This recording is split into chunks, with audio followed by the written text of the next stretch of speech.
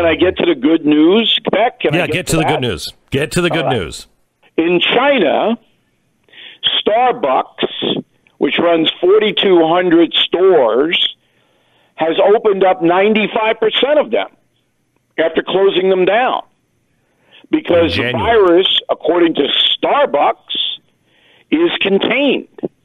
If that's true, and I don't doubt the stores are opening, that's a 3-month arc because this started in China. It's a 3-month arc, and then the virus has dissipated. Now, you can't believe the communist government, can't believe what they say. It's all a bunch of crap. But this is coming out of Seattle. This is coming out of the CEO there. And so when I saw that, of course, none of the press actually reports the news, so you didn't hear it anywhere but BillO'Reilly.com. I went, this is a pretty good deal. This is good. And the guy is Kevin Johnson. He's on the record. So if that's true, there may be a 3-month arc. And that would mean in late April, it would start to dissipate in the USA. Right. We're about 50 days behind China. And so whatever is happening, if we can trust China, whatever is happening in China, we're about 50 days behind them. So if you go back and look at the headlines, I haven't posted at glennbeck.com. If you look at the headlines 50 days ago in China, that's where we are. I think it's more like we're 30, but I'm not going to quibble.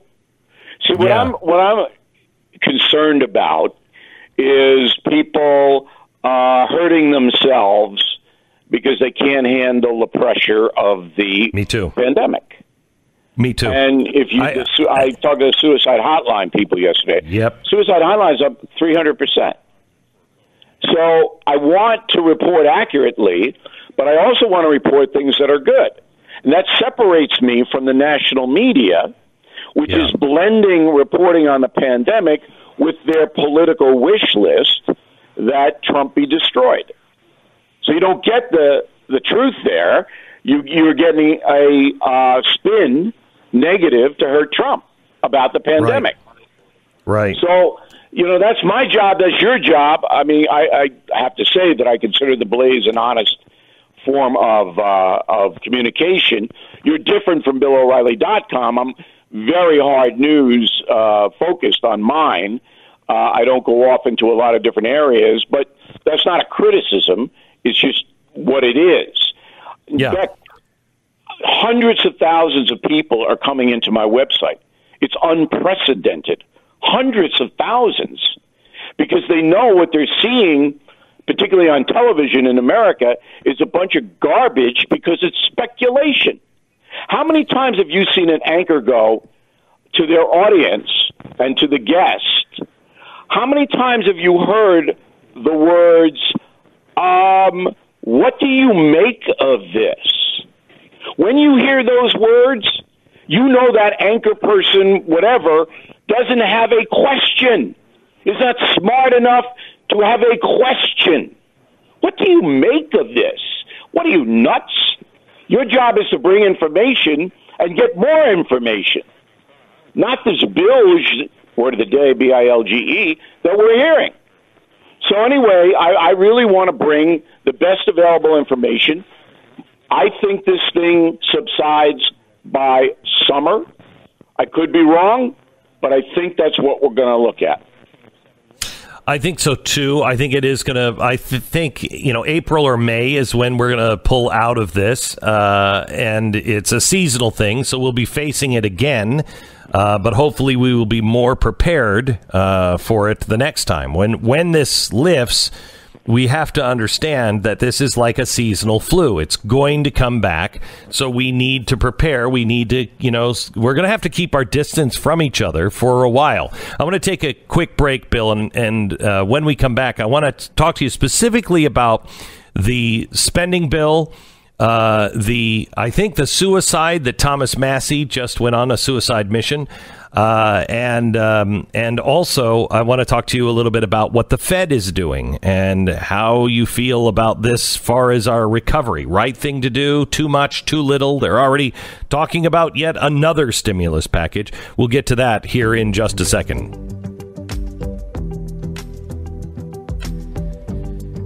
All right, I want to talk to you a little bit about Goldline. Goldman Sachs said just the other day, no, it's ZipRecruiter. Sorry. Gosh, I'm sorry. ZipRecruiter. ZipRecruiter is the best way to hire, and we're all going to have to hire again. And hopefully you haven't let people go, but if you have, our businesses are going to come back, and they're going to come roaring back.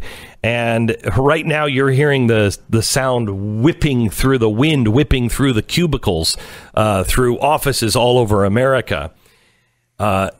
If you're somebody who is going to be hiring people, I want you to look at ZipRecruiter, because you want to be the first in and getting all of the great people who have been let go, because there's a ton of people that have been let go.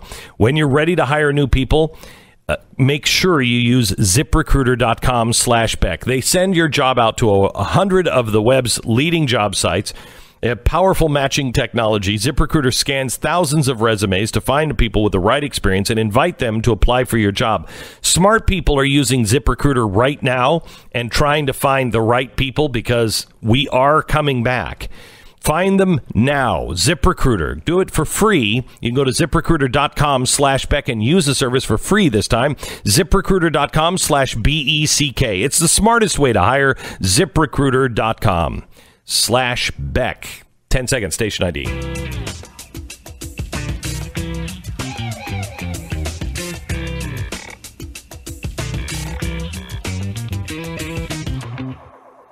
So, Bill, let's talk about the stimulus package. What'd you think of the stimulus package? So it's a 3-month fix. If I were a senator, I would vote for it. I understand that it was loaded up with a lot of garbage that doesn't have anything to do with the pandemic. The bill is, I don't think it's overall harmful to the nation, because you needed it this time, particularly because it did stabilize the stock market for a few days. But it's a 3-month fix, and now we're $25 trillion in debt. So, but you got to get through this before you can deal with the debt. Looks like Thomas Massie may have just committed political suicide. He was standing up in Congress and saying, this is unconstitutional we don't have a quorum here, and you can't just pass bills without a vote. And he wanted a vote, and, he didn't get one. And now, how do you think he's going to fare? I don't care. It doesn't matter to me whether he fares well or not. In the end, and I cut through all the BS, the House will pass the bill, and Trump will sign it.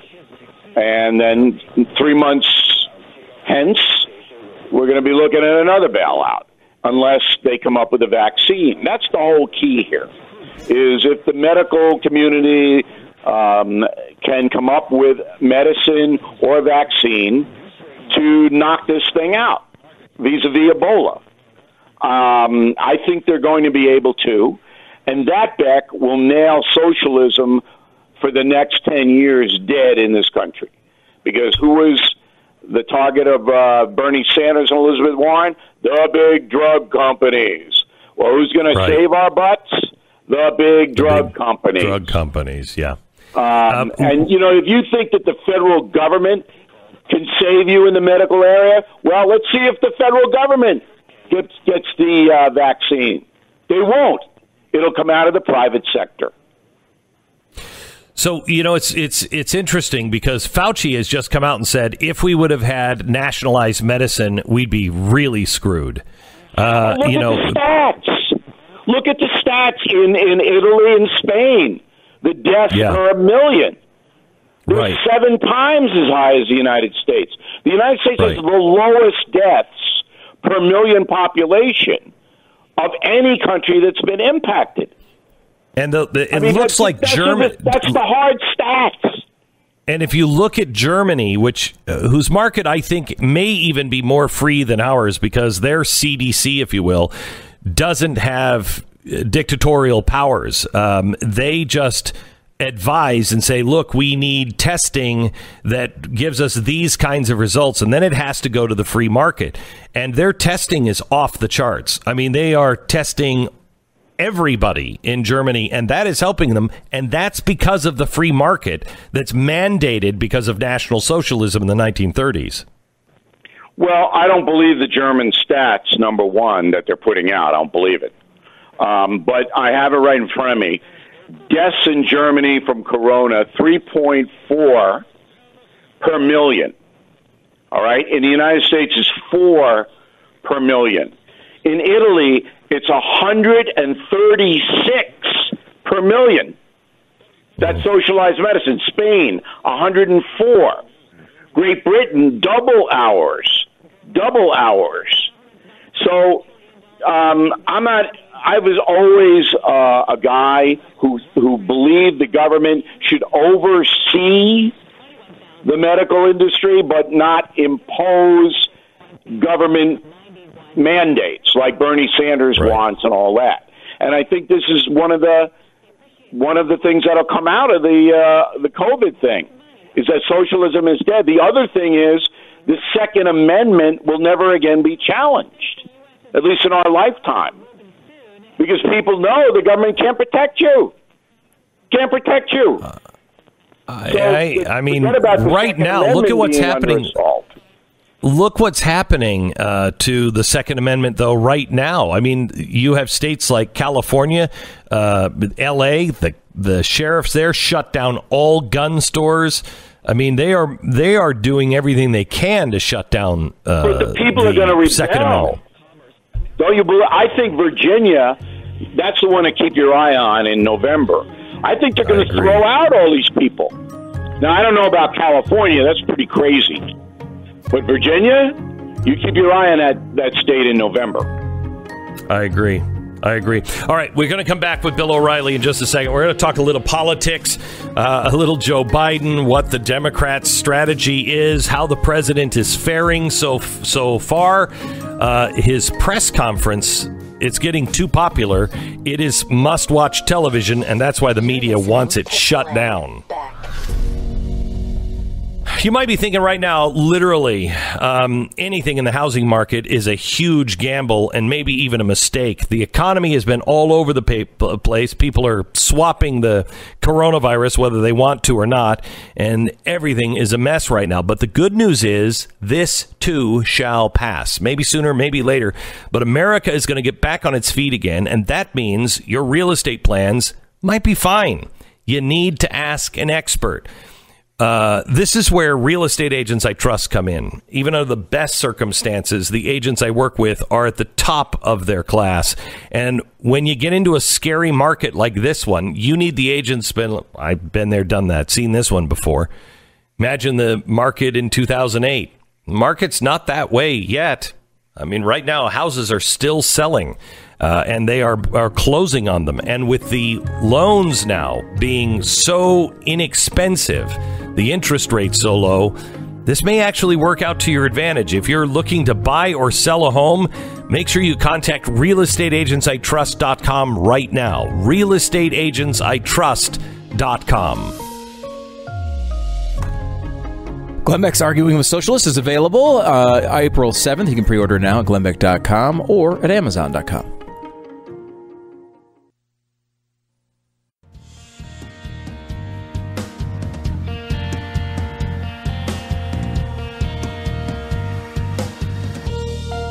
Welcome to the Glenn Beck program. It's Friday. Bill O'Reilly from BillO'Reilly.com is joining us now. Bill, let me take you to the, I think, must-watch TV of the day. It's at 5 o'clock, which is, somebody else was very successful at that time. But Donald Trump, I think, is hitting this out of the park with these nightly, briefings at 5 o'clock every night. And what's interesting to me is the numbers are so huge, they have to be, because the media doesn't want to cover them anymore. They're saying this is just a campaign rally. We don't think we should cut away from these. They're fantastic television, full of information, and really shows how wrong the media is. Because you watch that, and then you watch them report, it's not the same thing. Well, a NPR station in Seattle bailed, and they're not going to cover him anymore. I understand there's a big debate in the corporations that run CNN and MSNBC about carrying them. I think you're right that this helps Donald Trump and builds up his credibility. You can see that in the polling. 60% feel he's doing a good job handling the virus. Yep. And as I said, if he gets it under control by summer, I can't see him losing at all, no matter whether it's Biden or Cuomo, because Cuomo, by the way, is, setting himself up as the virus candidate. Right. So you got to assume that the television media that despises Trump, that makes all kinds of money hating him, may bail out. They might do it. And they'll obviously not be doing it for any other reason than to try to hurt the president. Yeah, it's amazing to me because it's not just him. You have to get past his wonderful, marvelous, it's incredible. You got to get past some of the superlatives he throws in all the time. But if you listen to the information and you listen to the way he's handling this, and then you listen to the experts, he's not really taking things on. He'll just be like, Bill, why don't you answer that? He's doing an exceptional job in my point of view. And when you're watching it, what part of that isn't essential information that you should have every single day? What part of that? Well, the viewer should have the option of watching it or not. Yes. That's what news is. So this is news. Here's the president. He's talking about the virus. That's news. So you're going to censor the news? Sure they would. They'd do it in a heartbeat if they felt they could get away with it. And they may do it. I'm not as bullish on the president as you are. I think he should use more precise language. We don't need to hear they're really great people 50 times. Right, I agree. Okay, but in the very beginning of this, I had a conversation. I'm not going to tell you with whom, but it was at the highest level, and I said, "This is what you got to do." Now, I'm not taking credit for it. I'm sure his advisors are telling him the same thing. But by being a steady, that's the key word, influence on the nation, you can take it or leave it if you're an American. You don't have to watch it. You can watch American Bandstand. Is that still on? I don't think so, but that's what I used to watch at 5 o'clock. So, Bill, anyway. What's interesting, I was watching, because I think Mike Pence is doing a fantastic job. But if you watch it every night, Mike Pence is very much cut from the cloth of a politician, a regular politician. He's a bureaucrat. He's been very... Yeah, he's a bureaucrat. He's doing a great job.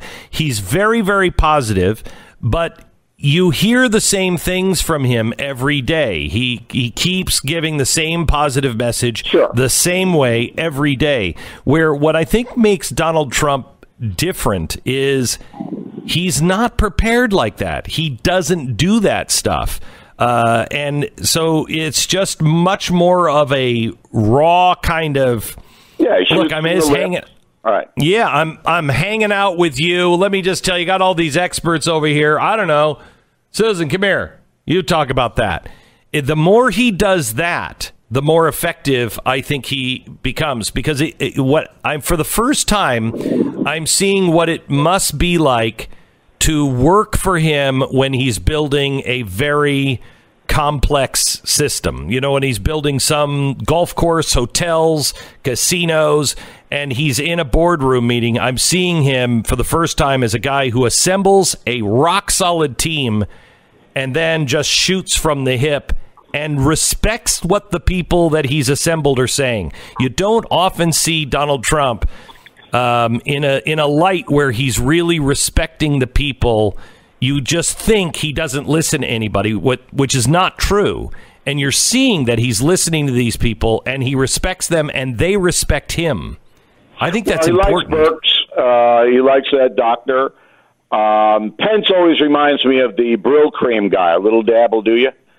The hair never moves. I love the hair. and he looks the part, and he ran Indiana. It's exactly what he's doing now. Very disciplined guy. He's not going to say anything that gets him in trouble. And then Trump is the exact opposite. He's going to come out, as you said. He's going to ruminate. He's going to, well, maybe we'll do this, but maybe we won't. And people are actually following and listening to what he says. Whereas if you had Pence and I think I think they understand him, though, as well. I think the people, if they're watching, understand what he's saying. And it's amazing. The people that are paid to watch him, they don't listen to him. Because when he's talking about, hey, April, this is clearly what he would like to do. And he's preparing people for... It's all in context of, I'm going to try to lift the spirits of the nation. But, Beck, and we've discussed this on your fine radio program, these correspondents that are sent out to cover Donald Trump each day are told what to do. They're told, here's the story of the day, and this is what you need to find out. So you're absolutely right. They're not listening to what he's saying. They're trying to get in their question to diminish him because that's what they've been ordered to do. Right. So it's not like they're reporters trying to get the truth and listening to what is unfolding before them. They've got their little list. Get them here, get them there, question this, question that. Do you believe, Bill, for the first time I have seen the news people in even a worse light than I have before. I'm seeing now in a national emergency, something that we're facing bigger than 9/11, and we're in a national emergency, and they are. It's so bad. It's almost as if they they would rather see the country burn down to the ground than have this guy right in any way, shape, or form. Well, certainly that is true for the New York Times, the Washington Post, AT&T, that's CNN, and Comcast, that's NBC. That is absolutely true. But even worse is the speculation. This might happen. It could happen. We need 87,000 ventilators. No, we need 64,000. We need them. Where were they? Why don't we have enough masks? Did the guy eat a bat in Wuhan? I don't know, but he may have. But no, it could have been made. And yet they won't. And yet they won't. They won't even give the facts that the reason why we didn't have ventilators on hand is because Barack Obama used them in the last emergency and then failed to replace them, which he was supposed to do. So we were down like 150,000 ventilators because he put them in use and then never replaced them after the last flu virus square. Right. Yeah. Right. But why would you give perspective to a news story? Why would you do that? Number one, why would you do that? Yeah, the reporters don't even know that. That's how, limited their frame of references. And number two, that goes against the order du jour, the order of the day. Get them on April, get them on Easter, get them on this, get them on ventilators, get them on arguing with Cuomo, get them. And that's what it's all about. So let me ask you this, because we gotta run. You just brought up Cuomo setting himself up as the virus candidate. Yes. I think Joe Biden, man, he's looking worse than he's ever looked. But he's only getting 2,000 people watching him on his little podcast thing anyway. It's really sad. He ought to go down and look at your podcast and then come on up and look at mine because we have the most successful ones. But poor Joe. That's all I can say is poor Joe. I want him on a respirator just so he can't talk. Right. So is there? Do you think there's a chance that Cuomo comes in and he tries to make the case and is at all successful of hijacking the convention? Because I think that's what they're hoping. Yeah, but I think Biden may get the 1,911 delegates he needs, because Bernie Sanders is blown up completely. So on June 2nd, that's the big primary that's going to put him over the top. If he gets the delegates, then Andrew's got to wait 4 years. But Andrew wants it. There's no doubt about it. Yeah. All right. Bill O'Reilly from BillO'Reilly.com. Thank you so much, sir. All right.